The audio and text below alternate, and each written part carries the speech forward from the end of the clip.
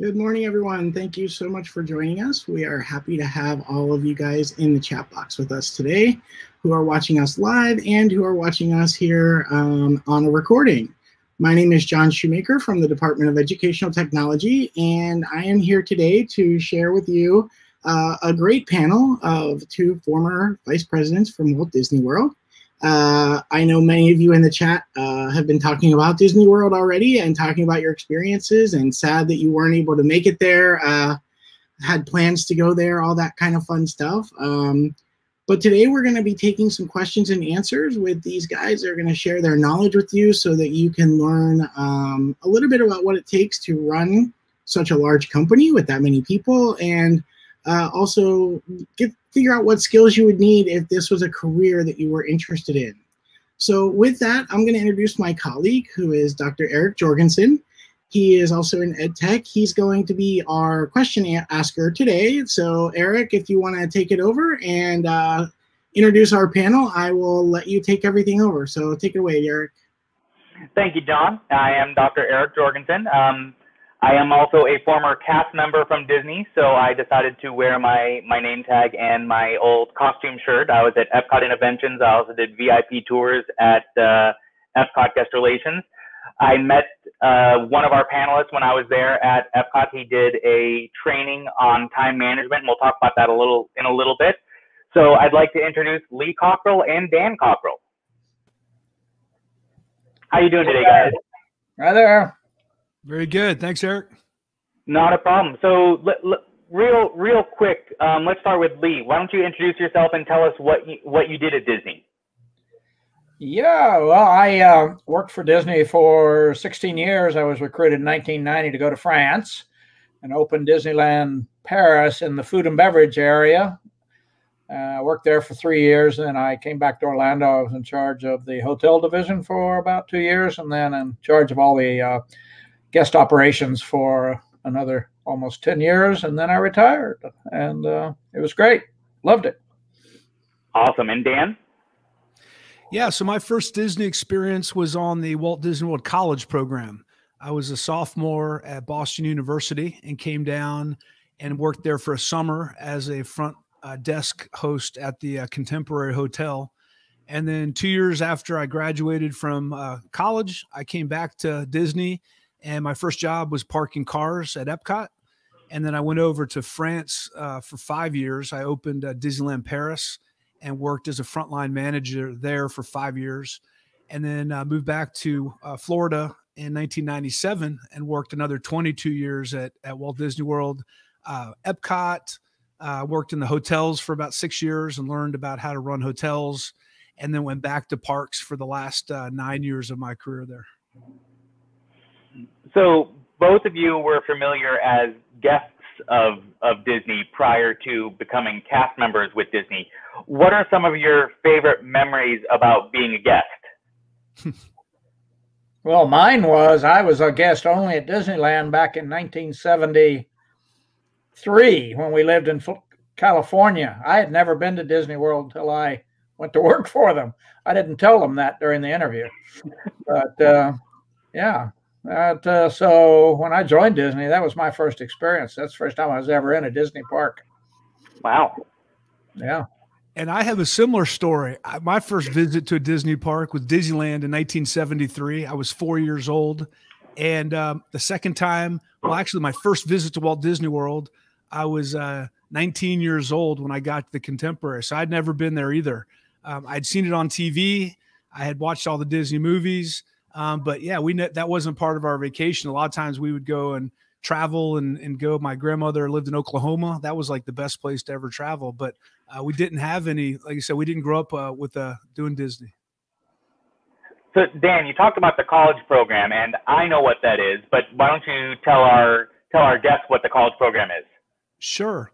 Yeah. When you think about hiring for a big company like Disney, you really think about all the different places that you can go to find people to work there. We have full-time employees who work in the parks and resorts who live here. We have part-time people. We have people maybe who are retired that live up north, and they come down in the winter to Florida for the weather, and they may work part-time. And we have a group called the college program. So we go to colleges all over the United States, and we look for people who mostly, a lot of times, are hospitality majors, but not always. And we give them an opportunity to come work in Florida for 3, 6, or 9 months. And college students will come down here. We have a housing complex. So we have apartments that shared apartments that we put students in. We have buses. You don't have to have your own car while you're here. We have professors. So if you're studying hospitality, you can actually get college credit by going to classes while you're working here. And so we talk about it as a living, learning, and earning experience. You learn at work, you learn in class, and you learn living with other people from all over the United States and all over the world. And we have about 12,000 college students here at any given time when we're open. And it's a great way for students to get a great experience, to get Disney on their resume. And it's a great way for Disney to see all the talent that's coming out and graduating from colleges. Now, question to both of you. You know, you talked about the experience you get working at Disney.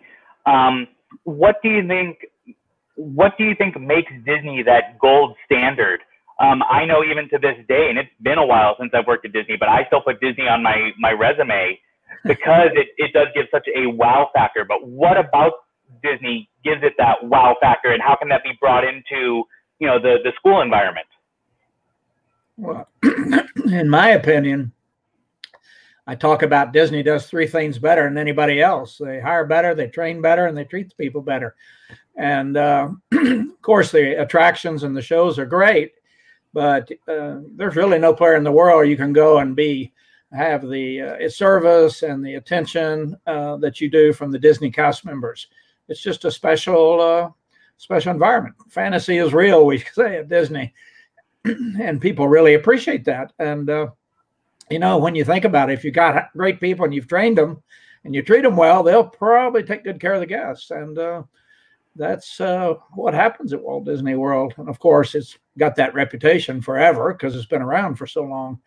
And people are proud to say they worked at Disney. You know, Disney's not selling cigarettes. We're selling happiness and fun. And so we're already ahead of the game just because we have such a great product. Yeah, and I'll tag on to that. I think if I was going to take the example of a school, you know, we at Disney, we understand how important it is that the leadership sets the tone for the environment. They create the culture. And so let's say you have a school and you have a principal, and the principal can walk around talking to all the kids, which is important, but the principal's main job is to create a great environment for the teachers to teach in, value them, make sure they get all the tools they need and the training they need, and that they're rewarded and they have clear expectations. And if the teachers feel valued, they're going to much more likely do a much better job in the classroom to pass that on to their students. So it starts with the principal, the leadership. Then it goes to the teachers. The teachers feel great about what they're doing. As Lee said, if you hire the right teachers, you treat them right, you get them trained right, they're going to be great at what they do, and the students are going to benefit from that. So that's kind of I would say, a parallel equivalent of a theme park. That's great. So then how do you get leadership on board with fostering that positive culture? How do you get them on board? Yeah. I think by the time they come on board, you better hire people that are already on board in their brains, because to take somebody that you're going to hire for a leadership position and have to start training them to understand how to treat people, respect for people, those kind of things is pretty hard. So you just got to make sure you bring the right people in, especially in the leadership position. At Disney, we're very careful who we not only hire and bring in from the outside, we're extremely careful about who we promote inside, because there's a lot of great managers, and you need both. You need a good manager that can keep the business under control. You need a good leader who's going to make sure everybody's doing what they're supposed to be doing and they're focused on the right projects. And the simpler things, you know, it's kind of like parents. Great parents produce great kids. So, and you'd really got to look for that great leader out there in the world that I think is focused on understanding it's all about the kids. It's all about the kids, not the union, it's about the kids. Yeah, so I mean, if you look at it, Disney focus on the guests, and they try and do everything from the perspective of what is going to please the guests. So it would be what would be best for the student. Just looking at it from that perspective, what's going to make the best productive students for when they, move on to the world, whether it's they go to college or they go into the workforce immediately, but what is going to really make them the best productive members of society. Yeah, that's right, Eric. You said something at the beginning for the students out there who are trying to decide what their career path is going to be. First of all, you'll never know what your career path is going to be because the world today moves so fast and things change so quickly. So the advice I've given a lot of students is don't worry about the job you want. Just think about the kinds of things you like to do. And if you can find the kinds of things you like to do and find a company or a job that you get to do those things, you are going to be much more likely to be successful. You're going to have a lot more fun. So for example, as I grew up, I liked service. I liked doing things for people. I liked making people feel good. And so for me, it seemed like it was a logical move to get into the hospitality industry because that's what you do in the hospitality industry. So when you can take your natural skills and your natural talents, figure out what they are, and then go find a job that you can do that. Like I said, everything's easier and you feel like you fit in. Disney's not for everyone, and insurance companies are not for everyone, and finance companies are not for everyone. So it's not anyone can do anything. You have to know what you're good at and what you like doing, and you have to find the company that values those things, and you'll put yourself in a much better situation. I'll use an example. If you are really strong, it doesn't mean you can run the 100-yard dash quickly. So you should be out there doing things that are going to use your strength in sports. And if you're really fast, but you're not, really strong, you should be in events where you're getting a sprint every day. So if you think about it like that, find things that you like to do. And then you'll, like I said, it'll be much more easy and a lot more fun to have success and happiness in your career. That's great. Let's start taking some of the questions from the live chat. We have one from Ross Cantor. What I want to know is how you predict large group gatherings will adapt when we can get back to being economically steady without risking further exposure with this whole coronavirus. I wish we knew. Unfortunately, most people, it's going to be a hard one for Disney because there's no place on earth that's more crowded than Disney.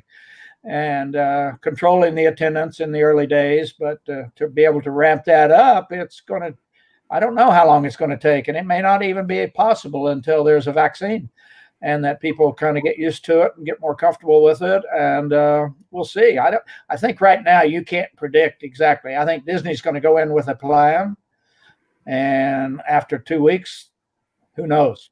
Half that plan may have to be changed. It's like everything. If you haven't been through a big crisis, you don't know what you'll do until you're in the middle of it and you're evaluating what you did. And the best leaders are going to be those who can observe it, reflect on it, and continue to keep people safe and be willing to change on a dime. Literally, if something's not working, we're going to have to change it. And the other part's going to be the enforcement of policy. A lot of Americans like to do their thing. They don't like to be told what to do. So we'll see how that goes. And I'm sure Disney's going to be prepared to be clear with guests when they enter the park, and they're going to be clear with them about enforcing. But those are tough rules, having masks on and children with masks and humidity and heat. And we'll see. I don't know. And the good thing about Disney is because there's multiple parks around the world, they're getting to practice right now because China is starting to reopen and starting to open businesses. And so Shanghai Disney opened about a week ago, and they opened at 30% capacity. So they're getting to practice there and see how operations run. And the parks aren't exactly the same, but they are very similar in nature. So they get to see what works there, and they're going to use that as a test site to put policies into the other parks all around the world. Although, as Lee said, culture is different. So people are going to also behave differently. And that's where they're going to have to figure out how to make those tweaks in their policies. Yeah, absolutely. I mean, and going to the other parks around the world, the interesting factor in all of that is also the different cultures that are kind of the guests at those parks. even here in the U.S., the guests that are in California are a different breed than, come to Walt Disney World in Florida. So just because it works at one, it also may not work in the other. So there is also that tweaking. And I know, there's the guest satisfaction measurements that Disney does, the surveys of the guests and things like that. So I think the ability, and it is interesting to see Disney, which is a large ship, if you would, be able to really pivot as quickly as it does as well. I think that's one of the unique factors that it has as a company. Usually, you think of large organizations don't really adapt that quickly, but I think Disney has been able to do that. Another question from our students is Grayson Imbriasol. Sorry if I mispronounced that, but read Disney Creating Magic and wondered when you made your first big structural change to Walt Disney World. Well, we started focusing on changing kind of the leadership way we thought about leadership and management and customer service in I would say 1994. Judson Green was the president at that time, and he was thinking that we had to do something different to keep ahead of the competition. And after about a year's work, it was decided that better leadership would produce better cast environment, happier cast members, and then they would take care of the guest, and you'd make the bottom line come out the other end. And that was a big change, because in the old days, leadership was kind of 2 or 3 people that made all the decision. They weren't interested in your opinion, and you do what they said. So that was a big change. It took 2-3 years to kind of get that in place, and a lot of training for all new managers. We started rethinking what skills you needed to be promoted into management and to leadership positions. And so it was a definite focus on changing the organizational structure to what leadership really meant. And it took time, and it's paying off today. Hudson Parker wants to know, what was a typical day at Disney like working there? Well, I can tell you what, it's better for me than it was for Daniel. Go ahead, Dan. No, I think that's probably one of the things that people who work in hospitality love about hospitality and entertainment. There is no typical day. Every day you go to work, and there's routine. Every morning you have to open the Auto Plaza at the Magic Kingdom, and the cars come in, and you park the cars, and you put everyone in the trams and transport them into the parks, and you open the main entrance, and you open up the attractions. So there's a routine and a procedure that we do. But when you're dealing with so many people from the public, every day something different comes up. You have safety things happening. You have people who get sick in the park. Maybe they haven't had enough water and they pass out. You have people who have heart attacks, because when you have that many people, things happen. You have engagements. People are deciding to get married. Every day is what I learned working in this business is you create a routine and you create a structure where you want to get things done every day. And then you have to save time out of your schedule to be ready to react to the things that are going to happen that you don't know about yet. So the thing you do know is something's going to happen. You just don't know when, and you don't know what it's going to be, but you got to make sure you plan your day to be able to react to those things. So a lot of my time was spent with people. As I mentioned earlier, when you understand your strengths, you can start to understand what kind of environments you want to be in. And I love being with people. I love talking to people. I love interacting with people. And so I spent as much time as I could with people, whether it's one-on-one meeting with them, in meetings with larger groups of people, or just being out in the park, walking around, talking to guests and talking to cast members, so I could understand what was happening in the operation. And basically my job was to make sure that the cast and the guests every day had a great experience and that they were safe. We were giving them warm hospitality.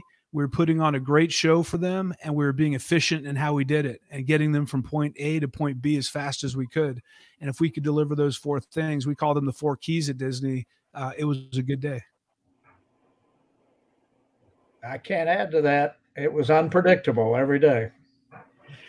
So that kind of ties into the next question we have from Gavin Constantino. He's an 8th grader from Lake Worth Middle School and wants to know what it's like to having to run, such a having to run your parts of such a large organization? And what do you suggest for people moving into those kind of jobs? Well, I didn't know how to do anything, but my key was hiring people around me. And the key in your life is going to be to hire experts if you're going to be in a high-level position or even a moderate position. At the end of the day, it's become way too complex for anybody to know everything. I mean, you can't be the IT expert and the finance expert, marketing, the sales, and supply chain. And the key is if you're the kind of leader that looks for the expertise, you hire the right people, you're clear with them about their authority and what you expect from them and their responsibility, and then you let them do their job and be available for them if they need you. But other than that, that's the key to success is hire great people, train them, and treat them right. Let them be responsible for the positions you hired them for. And when you trust people, they will do a good job for you. So the only thing I'd add to that from my perspective is if you're a student right now and you're in high school and you're going to get out of high school, and whether you're going to go continue your education or not, it's getting experience. I was mowing lawns when I was 12 years old. I'd mow my neighbor's lawn and our lawn, and I started mowing lawns in the neighborhood. So I learned every Tuesday I had to be out and mow their lawn because the grass got too long. It was harder to mow, and they would call me, why didn't you come mow the lawn? So you start learning these things. I worked in high school. I worked in a toy store. I worked in the summers as a volunteer in the Rocky Mountain National Park, learned how to clean latrines and learned how to deal with people. And eventually my first job at Disney was checking in people at a front desk. I'd never done that before. So I learned that, and I learned how to deal with situations. And then my career at Disney, I had 19 different jobs. So I think a lot of people say, well, how did you suddenly get into an executive job? Nothing happens overnight. It's a lot of work, and it's a lot of enjoying the experience. So first job, park cars. Next job, I parked cars in France, and then I learned to work in ticketing. And so eventually I got promoted, and you just keep doing jobs, you keep moving, you keep learning more. And over time you gain experience, and over time that experience builds up, you get more mature, you learn a lot, and that prepares you for the next job. So this really is a long distance kind of thing, and nothing happens really quickly. You just have to be in the job you're in, do the best you can. And if you do, the next opportunity will appear. Hey, Daniel, tell them about the time you worked at Copley Marriott and also for a brokerage firm, and how you got in there. Yeah, I mean, when I was in college, I worked at the Copley Marriott Champions Bar. I was a waiter there, and they hired me because I'd waited tables at the beach after my freshman year in college. So I didn't know it was going to lead to that. And I got to work there on weekends and learned how to multitask. If you've never waited tables, it's a stressful job, and you have to be very organized and have a great memory. And I learned how to do that job, and I loved it. And then the next summer, I worked at Shearson Lehman Investment Firm, an investment bank. And I did not like that at all. It was a great experience, but I realized, you know what? I don't want to work in banking. I love hospitality. So even the jobs that you have that you don't like are going to be valuable to you because they're going to help you realize what you don't want to do in your life. And you can cross those off your list. So short term, these experiences may be stressful. They may be hard. They may be boring. They may be confusing. They may be fun. But long term, every experience you have is going to benefit you to figure out what you want your path to be. And for me, everybody should be a waiter. That'll give you a lot of experience in a lot of things. Yeah. It'll also definitely make you humble and add some humility to your repertoire. And I think, one of the things that's been great about Disney, even going back to the beginning, when I've been watching an Imagineering story on Disney Plus and seeing how so many people work their way from within the company to upper management because they brought the different skill sets that we talked about. Now, a couple more fun questions that we've seen pop up in the chat. Scarlett Jimenez wants to know, what are some of the Easter eggs at the Disney parks that you know of? I don't know, Dad. Yeah. I mean, there's obviously the hidden Mickeys. That is a big thing that Walt Disney Imagineering loves to do, is hide some of those Mickeys, and they're all over the place. Some of the other ones I know about, often when Disney gets rid of an attraction and puts a new attraction in place, they like to have a little nod to the old attraction. So, for example, there's an attraction called 20,000 Leagues Under the Sea in Fantasyland or is it kind of in Tomorrowland at the Magic Kingdom. Well, now that's where the mine train, the Seven Dwarfs mine train is. And so if you look in the concrete, you'll see a little submarine that used to be in that attraction. And that's kind of a little nod to them. So if you go online and Google that, you'll find all kinds of ones. I discovered them every single day, or I'd read about them or people would tell me about them. I'm a big fan of the Pixar film Easter eggs because they always connect with each other. And there's always something in a Pixar film that has, in Finding Nemo, there's references to Toy Story and all these subtle things. But yeah, there's a lot of little details that Imagineering puts in place. One quick story I'll tell you, because I thought this was really neat. If you go to Liberty Square at the Magic Kingdom, it's colonial, right? It's what the late 1700s. If you look at the shutters on all the buildings, they're slightly tilted. They're not straight. They lean off to the side a little bit. And when I talked to Imagineering, they explained, they said, well, we did that on purpose. They're not straight on purpose.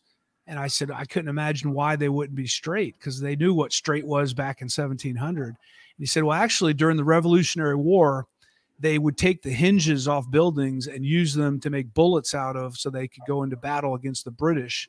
And so they had to get leather straps to put up the shutters on all the buildings, other stretches. And so over time, none of them were straight. And Imagineering decided to recreate it. They wanted to be a little off. And you wouldn't know that. You'd think we didn't do a good job until you hear that story. Then you realize it was done on purpose. I didn't know that. And that's some of the attention to detail that I love. I know one of my favorite Easter eggs that I point out when I go with friends is at Dinosaur in Animal Kingdom, which used to be countdown to extinction.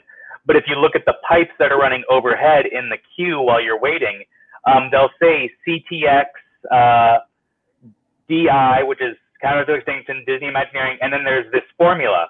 Well, if you notice, the pipes are yellow, red, and white, and the formula is the chemical composition for ketchup, mustard, and mayonnaise because the ride was originally sponsored by McDonald's. Ah, there you go. And there are thousands of those stories. I don't think everyone knows all of them. Yeah, no, I think even the Imagineers, they know the ones that they helped put in, and maybe some of the ones for the rides that they either replaced or were their favorites. But yeah, there's just way too many for everybody to know. Yeah. One of the questions that's also been asked is, what's your best memory of while working at Disney? Wow. Or is that like picking a favorite child? Ooh. I think my best memories were certainly the days I was able to go out in the park and just observe the guests really having a great time and the excitement of the children. I mean, it was a lot more fun and exciting than sitting in my office trying to deal with financial issues. And so I would say being out and about and seeing seeing the show in progress everywhere where people are doing their jobs, their roles, and the guests are just loving it. So that was for me relaxing to get out of the office and go out. And actually, I often took my grandkids with me so I could be in disguise and see how things look, because when you got a child in each hand, nobody realizes it's you. So it's a good way. And we had fun because the kids taught me a lot of things that weren't so good. They told me the water in the water fountain was warm and the children's meals weren't good. So I got a lot of things to work on when I got back to the office. They'll always keep it honest. Yeah, Lee was the original undercover boss before that TV show ever came out. Just show up and experience your operation firsthand, and you learn a lot about it. I agree with Lee. I think my best Coca-Cola, you'll find out how hard it is sometimes. That's right. Yeah, my best memories, 26 years there, it's there's so many things I remember back, but I think, as Lee said, just daily being able to go out and not take for granted all these people who had come from all over the world to be part of this show that we were able to be involved with every day. It was nothing. I never took that for granted. Every day I knew we were doing something special there. And watching the employees, watching our employees interact with our guests, and just we knew. And it's a lot of the employees forget you are creating a memory right now that this little kid's going to remember the rest of their lives, and you may not even know it. And that's I think that's something that's pretty special about Disney. Zoe Wolf wants to know, it's a little bit more of a light question, but what is your favorite Disney movie or song? Well, mine was actually, believe it or not, I don't, by the time I got to Disney, I was a lot older and I hadn't thought much about Disney movies, but when I saw The Lion King, I was blown away, and it still is quite emotional. It's quite moving. There's a good lesson in there, and I thought it was really well told. And I love the music and the lessons it taught about leadership and the difficult things that happen in life. So it was great. I love it. I guess today I probably would like Frozen like everybody else. And I have two movies. I grew up, I was a teenager in the 1980s when arcades existed and you get your quarters and go in and play the games. And so Tron for me was always just such a cool movie, the original Tron. And then the other one that came out a few years ago, it's the only movie, I wouldn't say I cried. I don't cry at movies, but I definitely teared up, was Coco.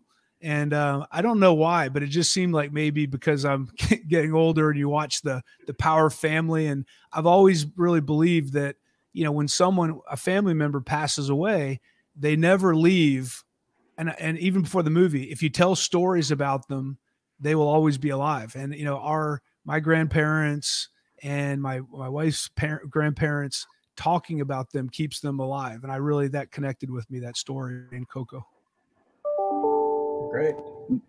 Yeah, I have the same thing with Up. The whole beginning with Carl and Ellie at the very beginning, it just gets me choked up. But I think it's that whole family connection, and I think of my grandparents and my parents and things like that. Next question that we have is, what skills do you think people need to manage large groups of people? Appreciation for people, of all people, respect on every level. Just to me, that it's everything. If you don't have an appreciation for people and understand that all people are the same, you might have a few advantages personally, but your job is to make their life better. And I think about that all the time. Am I being enough for people in this world? I didn't always think that. In my early career, I thought it was all about me. But then I slowly but surely over the time saw if you can become a teacher and share your knowledge with people and experiences, that's what does. I like it when people write me a note and say, thank you for what you did for me 5 years ago, 10 years ago, or what you taught me. That's the big turn on. Yeah. And I think similarly, we talk about, the term a slippery slope. Walt Disney World gets 50 million guests every year that visits there. And if you look at any business, if you look at the supermarket up the street, there's a lot of people going through there every day. And as a manager, as a leader, you can never say, well, that was just one person. And to Lee's point, you have to have an appreciation for people and keep the mindset, no matter how many people you're managing or how many customers you have, everybody's individual and you have to treat them that way. And it's challenging because when you're dealing with large volumes, you have to figure out how to move large volumes of people around and get them from point A to point B and make sure they have a great experience. But then you have to focus on everyone individually if they need something from you. And it's challenging, and you need a lot of patience and you need a lot of humility to be able to pull that off. Yeah, Disney definitely is a master of moving people in large amounts of people. I know. I've been on a few Disney cruises, and we were on the Dream on one of its inaugural year, and it was a full ship, but it never felt like we were in a large crowd of people. But that's because Disney has become an expert at moving the people without making it feel like it's a large herd. Right. And I would add back to what skills you need. I tell people often, I finally learned in my career, you need both empathy and discipline. You got to have empathy to deal with people as individuals, as Daniel just said, and to think about, are you reaching them, and do they understand, and understand that everybody's got a problem you don't know about, and they're from different backgrounds and walks of life and religions and all those areas. And you got to have that empathy, and then you got to have the discipline to do the hard things. I always said it's like being a mother, you know, you got to have empathy and discipline so your kids grow up, because if you just have empathy, everybody's going to love you and think you're nice, but you're not going to get much done. And if you don't have discipline, your kids are going to grow up and be a mess, and so are your employees. So empathy and discipline are two really, that's why we talk so much about being organized, doing the hard things, having the hard discussions, just like your mother did when you were growing up. And you got to do that as a leader, because you want people to be successful, period. Yeah. Another word for that is called tough love. Yeah, and that's a lot. You know, it's being a teacher, being a parent, being a boss. I think a lot of it requires all the same skills that you're talking about. Yeah, it's true. Talking about skills a little bit. So in today's learning environment, where especially now where it's being done virtually, and there's no bells to mark the change of classes or teachers changing subjects necessarily, how do you suggest, you know, students are able to manage their time, have that time management that I know you're such a big proponent of, to make sure that they're making the most out of their day? Well, I know Daniel's kids in the 7th grade, they were given a planner, and they started teaching them how to plan and write things down and follow up. And, you know, all learning, the earlier you start with learning, the better it is for parents at home. You know, that checklist on the refrigerator. Every kid's got a phone now. They can set an alarm to remind them to do whatever they're supposed to do at a certain time. I mean, my alarm is set 5 or 6 times today for different things I have. It's usually set 10 minutes before I have to do it, and then it goes off again when I have to do it. So we just got to teach kids how to use the resources and things they have available today. And pen and pencil works too, and a watch or a phone. Those are big tools that can make you reliable and credible and do what you're supposed to do. Yeah, I'd say that I agree. A lot of people think, well, if you want to do really well, just work hard and be able to think on your feet. But you can never underestimate how much being organized and creating structure is. And once you create structure and you have an organization, then you can be creative. Then you can improvise. Then you can play off of that. But if you have 100% improvisation and you're not planning ahead, you're always going to be behind the curve. You're always going to be playing catch up. And so the sooner you can learn that, and it took me a long time to learn that. I was a procrastinator. If I didn't want to do something, I would just put it off and wait till the night before or the morning of. And after a while, the stress of not being ready for things got to me. And I finally started to have more discipline. And the sooner you can figure that out, the better. There is no secret formula. It's just deciding that you want to be really good at what you do. And it has nothing to do with how smart you are. Everyone can be organized and everyone can work hard. You just have to, decide that you want to be that way. And not because your parents want you to, and not because you want to make a lot of money, and not because you want to go to college, because you have a personal pride in what you do. And if you can do that, you'll have a lot more options later when you get older. And it's true. Reliability and credibility and setting an example and keeping your promises is a big deal for your reputation and how people trust you. So there's a lot of payback for having your act together. Yeah, I mean, I'm very similar, where I have multiple timers. I have sorry about that.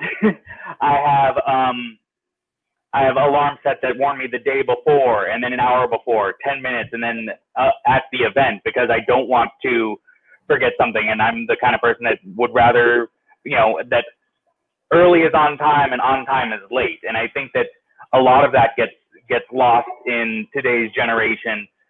Especially with the instant gratification, if you would, with being able to pull up anything that they want right at their fingertips. They don't need to. I mean, we grew up in the generation of having to go to a library and hope that the book that you wanted was there, whether it was for school or to read, where now you could, download pretty much anything or look it up online when you're doing your research. So I think that so much of the time management is lost because of the instant gratification. And by the way, they're not teaching it in school. That's the problem. They're not teaching it in high school. They're not teaching it in middle school, and they're not teaching it in college. And when you think about it, it may be the most important thing you need to know is not how smart you are. Can you get anything done? You know, I mean, Yeah, literally.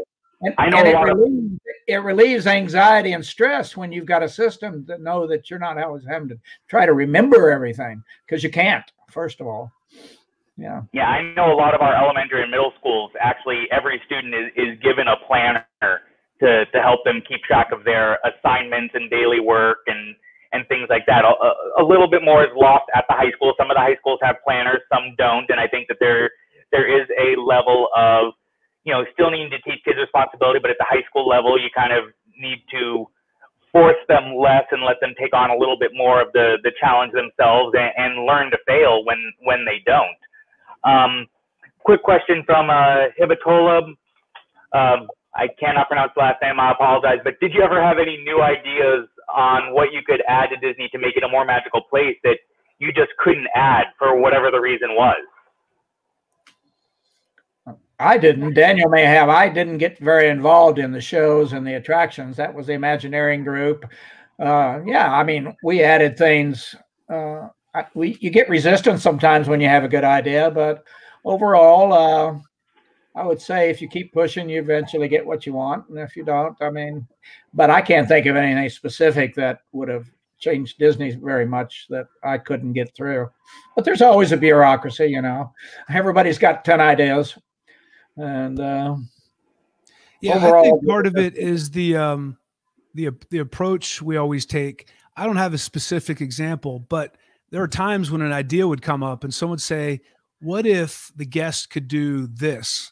And we'd say, okay, let's now calculate how many guests can do that every hour and how many guests can do that every day. Because sometimes it seems like a good idea, but when you have, 40,000 people visiting your park and you can only do 100 people every hour, that's going to be 1,000 people out of 40,000 people. So you're always balancing it, as you know, Eric, between how good is the experience and how personal is it and how many people are going to get to see it. Because if you create something that not many people can see, you can create a lot of dissatisfaction. And so you're always balancing that, the practical side of how efficient is it going to be and the creative side of how great is it going to be. And you find the happy medium. Yeah, I mean, that reminds me of the story that I told you, before we came on, where at the pre-opening of Animal Kingdom, there actually used to be a boat ride that went around that river in Animal Kingdom, and Michael Eisner, who was the head of Disney at the time, rode the ride, and I happened to be there when he was getting off, and he's like, you want people to wait how long for this? And it was a wonderful ride, but when you actually, if you thought about if the park was at capacity, the lines that there would be for that ride, it would not have been worth it at that point, and then you have that dissatisfaction. Yep. So I'll give a quick story of something I learned when I was there. When I worked at Hollywood Studios, we were starting to get a lot of requests from guests that they needed someplace to charge their device, their iPhone or their Android or whatever phone they had. They'd run out of batteries. So we came up with an idea. We were going to build a locker bank where you could open the locker, plug your phone in, close the locker, and then come back and get it later once it was charged. And we thought that was the idea. And we went down the path with that idea. And when we presented it, we got a few questions. One was, are people really going to want to leave their phone in the locker rather than in their pocket? Because you need to have it to be able to communicate. And B, how many lockers do you need? And I said, we're getting 50 lockers. They said, all right, on an average day, how many people need to charge their phones? And once they said that, we realized this is a bad idea. And if you go to Walt Disney World now, we have vending machines where you can buy a battery and it's recyclable, and you put it in your phone, you can carry it around and you can get new batteries. So sometimes if you think through these in a very practical way, you come to much better solutions.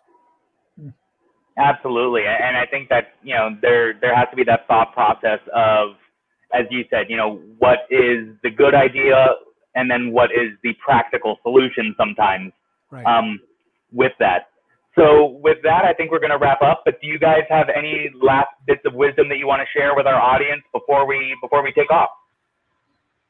I do. I want to tell students out there that don't underestimate what you can achieve in your life. I don't care if you're a good student, an average student, keep learning. You got the internet now. Try to figure out something you love and focus on that. See, I dropped out of college. I didn't graduate, but one day I woke up and decided it was a good idea to start learning. So I started reading, watching tapes, going to seminars, and I caught up. But sometimes I wasn't a very good student in school. I told somebody I wrote 4 books, but I still don't know where the commas go. And so I hired somebody to put all the commas in the right place in my books. And I'm still trying to figure out what those semicolons are about. I've never used one of those in my life. But I got better and better at what I did, and then I hired people around me to take care of those. So don't worry about if you're not great in algebra or physics, or you'll find your way. And there's so many ways to learn today. And one is keep reading, read about it. And Daniel gave you the best one. Get experience. Go out and get jobs, work, get to know people, work with adults. And you'll find out because when you go to work and after you get out of college or school, your mother won't be there. So you got to be on time. You got to get along with people. And the prior experience will really pay off for you a lot and be impressive when somebody looks at your resume and sees you worked. Yeah. Yes, for sure. Yeah, I agree with that. And I think the other piece here, I think is important that I've seen in my life and, with our kids and people I've seen at Disney, 2 things. One is experience is not only going to give you, the opportunity to see new things, but keep looking for role models. They're all over the place. You may meet someone at the grocery store, or you may work for somebody, or you may have a teacher, or you may have someone in your school who's 2 grades ahead of you. Look for people who you are impressed with and you want to be like, and take whatever they do well and try to implement that yourself. As Lee said, when you start your career, when you start working, you don't know much. Everyone starts at the same place. They don't know anything. And over time, you get experiences, you see people, you see role models, and you try to be like them. And when I look at my leadership style now, or the way I want to live my life, it's a little piece of all the people I've met in my life and the things that I really was impressed with them that I pulled out and tried to live myself. The other thing I'd tell you is, I like this phrase, run your own race. Only you can define what your success is going to be. Don't let anyone tell you how much money you have to make. Don't let anyone tell you how big your house has to be. Don't let anyone tell you what job you should have. Everyone decides what is going to be their goals in their life. And over time, you are the only one that can live your own life. So talk to people you trust, listen to their advice, but at the end of the day, know that only you are the one who's going to live your own life and make the decision based on what you want to do, not what you see on Instagram, not what you see on Facebook, not what your friends or your family thinks you need to do. Listen to them, but at the end of the day, make sure you're focusing on doing things to be happy. And a lot of times, in order to be happy, you're going to have to work a lot, and you're going to have to be disciplined. You're going to have to do a lot of things really well, but that's going to bring a lot. I think you'll be much more content with your life if you think about things that way. Awesome. Thanks so much for the great advice, guys. I think that's great, great for our students. One thing I want to add too is I was binge watching Disney Plus this weekend as well. You heard, the people in the chat have heard some of the jobs that Dan and Lee did while at Disney, but it's just amazing to see how many jobs Disney really has by the different types of jobs they have that you wouldn't even think of. So I saw some people talking about Disney Plus at the beginning of the stream in the chat. So if you have Disney Plus, definitely check out the One Day at Disney.